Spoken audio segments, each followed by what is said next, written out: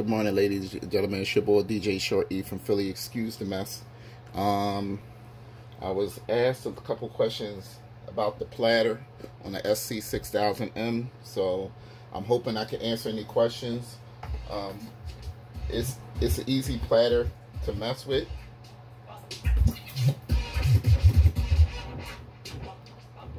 I barely have to put any pressure on it.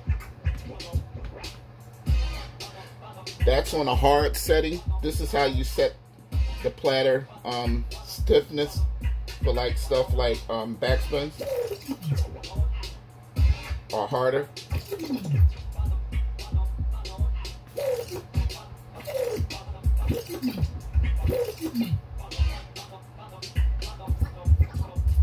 And as you see, I'm barely using anything to stop the platter, so I'm not really having any problems.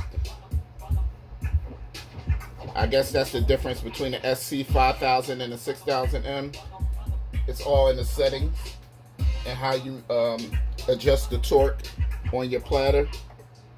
Another thing is, alright, there's a button right here called motor. So if I turn the motor off, the platter doesn't spin. So now it becomes like a nudging thing. I can speed it up or slow it down. And you can do it by the sides also.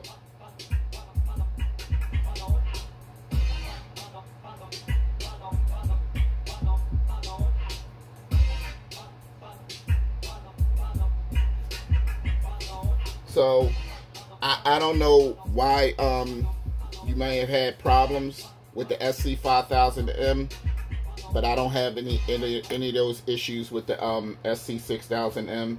The platter behaves just, I want to say like a 1200, but because of the size, I can't say that.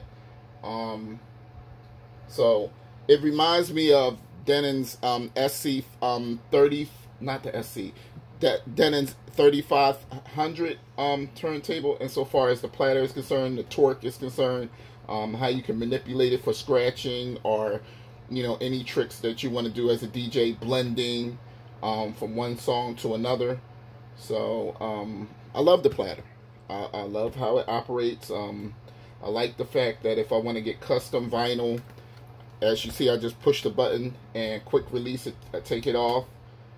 And hopefully that answers your questions.